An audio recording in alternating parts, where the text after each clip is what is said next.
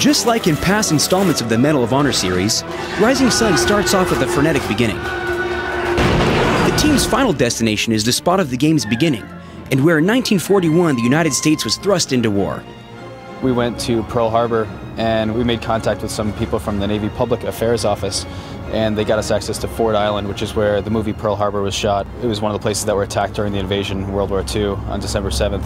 There was actually places on the asphalt on Ford Island where there were bullet strafing marks.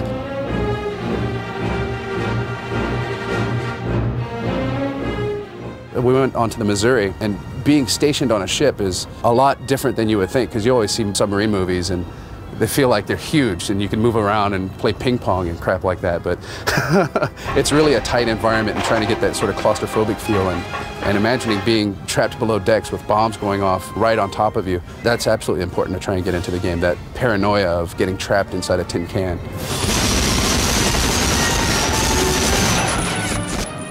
As you can see, accuracy is vital to the Medal of Honor team. Next month, we'll follow the team to the deserts of Arizona, where they researched vintage weapons and were trained in World War II style combat. Be sure to catch it.